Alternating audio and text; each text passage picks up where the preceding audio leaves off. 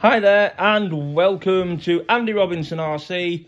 Cheers for checking out the channel today and thanks for joining us. Okay, on this episode we are doing a bit of a collection review at the start of the new year, which is 2022.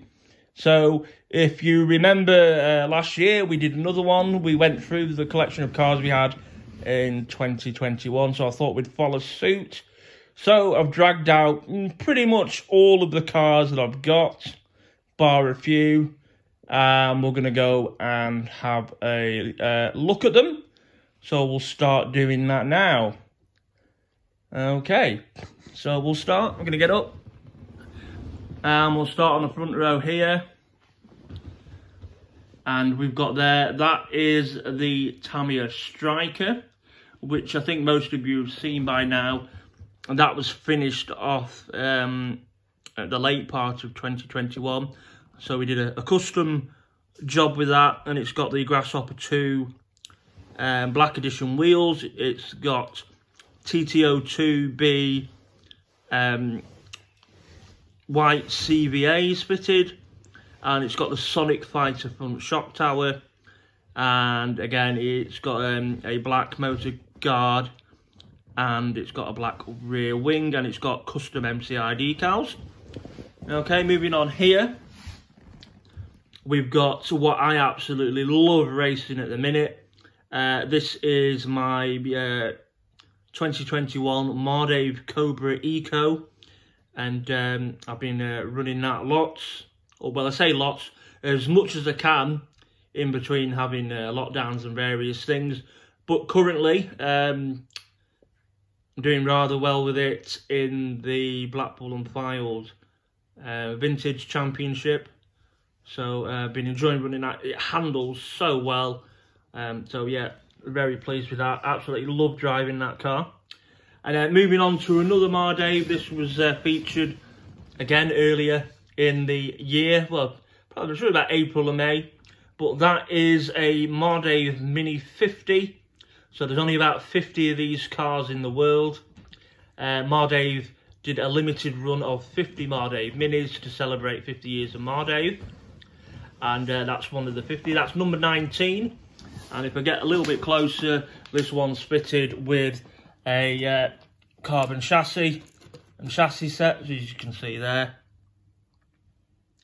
So yeah, and you can't see it because the shell's on, but in on the chassis plates and pieces, there's a 19 etched into it to denote it's a number 19 of 50.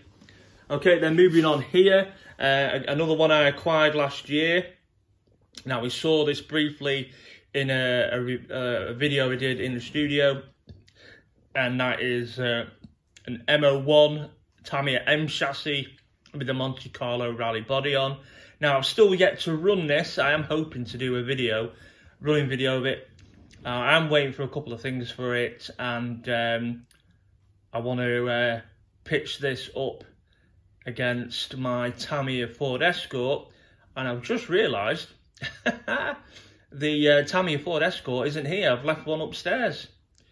Well, that was silly, wasn't it? See, I thought I'd had every car apart from a few in the loft, but that one's hiding upstairs in my drawer. I might have to get my fantastic assistant to go and get it for me, Evelyn.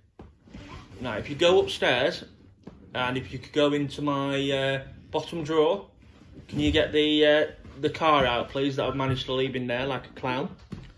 Anyway, moving on. You know, it's all professional here.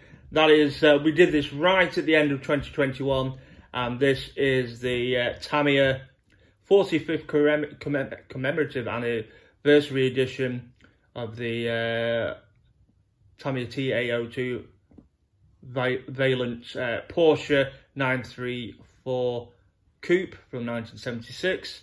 I say that's on the TA02 SW chassis. Absolutely gorgeous. Loving that a lot. I really enjoyed building that. And then we move along here to the other row. That's the Blockhead Motors Tamiya Wild One. So again, it's pretty much a kit build, apart from we put egress rear tyres on it. and put a core RC21 turn motor, and just a little cosmetic thing or two there. Change the numbers on the back so it's sporting my racing number there, which I have a few on my cars. So yeah, absolutely love that. For me, that is one of my favourite releases of 2021. I think Tamiya did such a good job with the Blockhead Wild one. Fantastic. Moving on. Now, this was on the last video. This is my RC10B3 Factory Team Edition. Now, it doesn't get tons of use, but I literally use this every year at the Lakeland Classic event and outdoor vintage meet. So that's what I use that one for. Love driving that, absolutely fantastic. So that's set up for outdoor racing. And here we've got an RC10B2. Again, now I have got this sorted now. I do need to do a running video on it. But I haven't managed to get out and do that yet, but it will be coming. That's the RC10B2. Now, I say the main differences on the B2 compared to the B3 is you've got the front C-hubs are different, and what else have you got different? You've got the wishbones that are different, are unique to the B2, and the rear wishbones. And it's just various things like that. Shock tower is different. That's only got 2 adjustment holes on the top, where the B3 has 3 of them. So just slight differences between the two, but essentially they're the same vehicle. But B2s are getting hard to find these days. So moving on, we've now got the this I haven't had on the channel yet. This is the an RC10 graphite with the composite craft chassis. Now, this has been built up through various well, I don't think it's I think it's been built up through a variety of parts, but that's what it is. It's not got an associated chassis on. It's got this thing called a carbon craft composite chassis. So that's an aftermarket one. It's got a B4 shocks all round. It's got carbon fibre shock towers. It's running currently B4 tyres and wheels. And it's got a custom rear wing on the back as well. But I can't wait to get this going. I don't know what I'm going to do with it yet. No idea. So there's the chassis for it. So yeah, that's all good. And then next to it, which we filmed recently, is the RC10 Gold Pan. Again, I really like running that. It's got a 10.5 brushless NOS motor in it. Absolutely love that. That is superb. That was good fun. So yeah, really liking my RC10s. Absolutely love driving them. Can't wait to get the composite craft RC10 running. I've got to do it needs a few things. It needs a carbon gearbox brace. It needs a gear cover for it yet. And I need to change the wheels and tyres out and get some electrics, but can't wait to get that running at some point. Okay, and I'm going to move around here, and then here we've got the Saint Dragon on the Thunder Dragon chassis, which was the last video that we did. So we did a running video and an unboxing recently of that. Absolutely love that as well. Now moving on. This is my favourite car ever that I own. That's my Tamiya DTO2 MS Plus. It's there with the Sandviper body. That was built for the DT challenge when it ran. And I spent a lot of time on that. It's got lots of upgrades. Really like that car.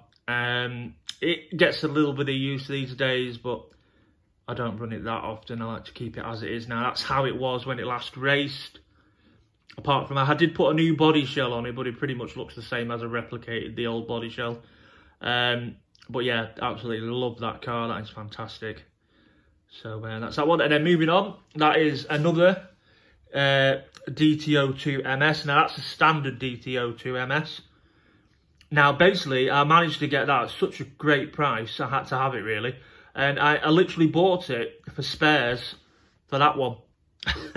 Because it was so cheap. It was cheaper to get that car rather than try and hunt down a load of spares So I bought that one. And then that's another one there. Now this used to be my mate's, Mark. I bought it, then sold it to Mark, and then Mark raced it at the DT Challenge with me in 2017. And then because he did more work on it and whatnot, and then decided he wasn't going to keep it, I bought it back off him. And then I raced it, did loads of racing with it indoors. So yeah, that's cool. I love that. Lots of fond memories with them. So yeah, DT02's definitely probably my favourite chassis. Nowhere near the best Tamiya chassis in the world, but I really do like them. And then this is a new vehicle to the collection. I don't think I've really shown it before, but I managed to get a Top Force Evo again after unboxing one when they came out. And then I got rid of it. And then I thought I really do want one. So I sold a couple of things in the end and I decided to get one. Now I didn't build this one came pre-built. And again, it's something I need to set up. It's not been run. So I need to get some electrics. That'll be something I'll do this year at some point. Right, now for the next one, we're going to look at the hoppers now. We've got my my daughter Evelyn. She's got her hopper there. Do you want to show it? And there we are. So, this is your car, isn't it? Yeah. And do you like it? Yeah. Okay, what do you like about it the most? The unicorns? The unicorns. I thought you might say that. It's cool, isn't it? But you run this with me sometimes, don't you? We like it, don't we? So it's a Grasshopper 2, and then Evelyn put a sort of a pink body shell on it, and then decorated it with lots of unicorn stickers, didn't you? Yeah. And then sometimes you take that out with me when I've got taking some cars out, don't you? I've only done it once in Fairhaven with you. Yeah, but we've used it outside as well. And we took it to the car club, didn't we, as well? And you had a little drive of it on the track in there as well, didn't you? So, yeah. But, yeah, there you go. So that's Evelyn's Grasshopper 2. Okay, do you want to put that back down for me, chicken?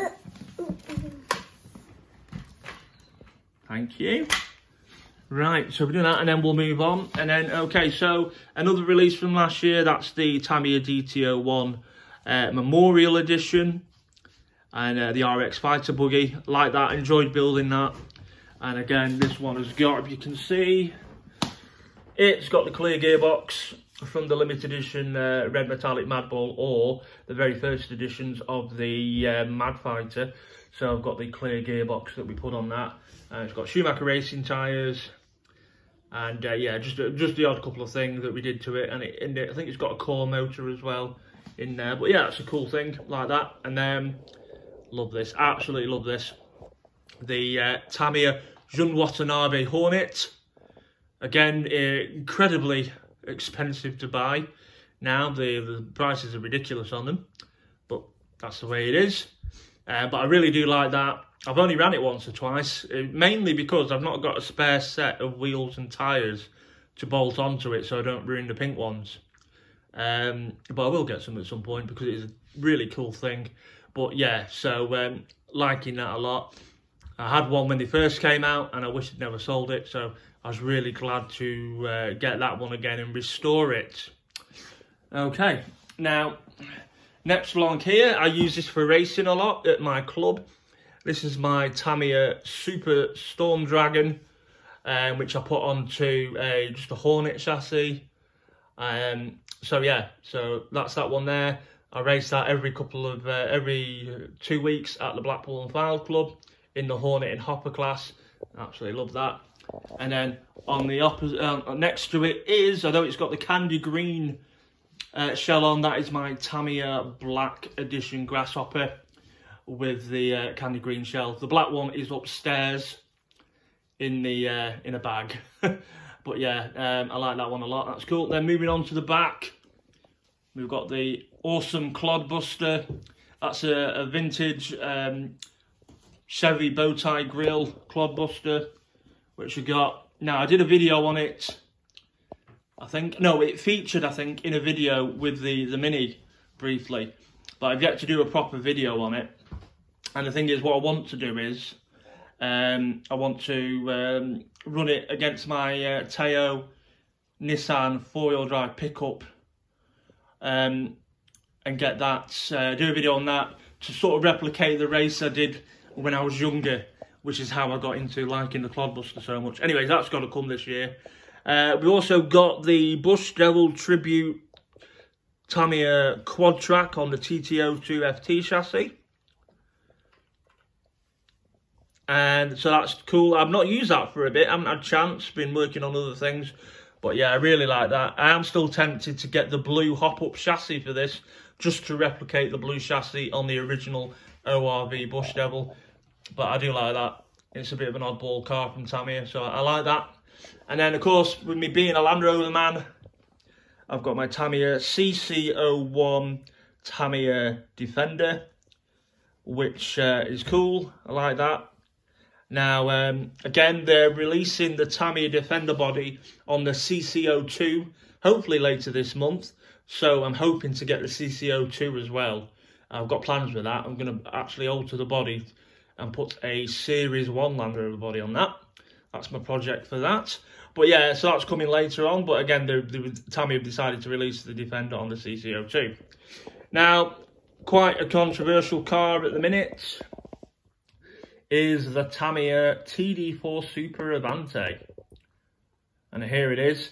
I've been working on it. It's still in 2-wheel drive mode because the blooming front drive shafts keep falling out, which is rubbish. Anyway, so here it is. I did give it a day's racing, and I got it to drive quite well by the end of the day. So I haven't given up on it yet, but I still need the universal drive shaft for this slipper clutch. I want to do a couple of other things to it. And I probably will get the TD2, I think, now, when that's released later on. Now, what isn't here? Now, stupid me, as I said, I do have the Mark II Tamiya Ford Escort on the 4-wheel drive MFX01 chassis, however you say it. Now, that is still upstairs because stupid me left it in a drawer and forgot about it. So that's up there. And also, I didn't bring it down because it's basically a kit in a box. I've got a brand new boxed Tamiya Hornet Supreme Edition. Now, there is a video of that earlier on in the year, if you haven't seen it. And also, basically, got a brand new inboxed kit at a really good price. Came with all the correct electrics. So, that's upstairs in the loft. And because I can't get to it either, I've still got my Tamiya TRF 201 as well, which is a gorgeous bit of kit. Again, that's smuggled away, hiding upstairs. So there we go. So that is the sort of collection overview. I'm still waiting, hopefully, on another buggy to turn up, hopefully today, which I'll be doing a video on soon. So you'll have to wait to see that one. But it's a bit of a thing that's probably not seen all the time. But there you go. So that is a quick overview of the collection.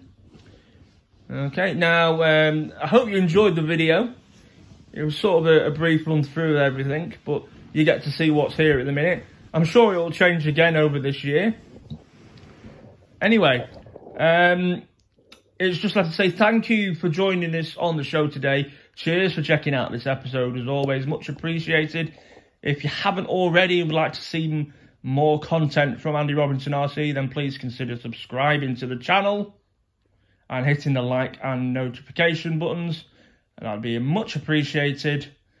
And we'll see you all soon later on for some more content. Look after yourselves and take care, and we'll see you soon. Bye.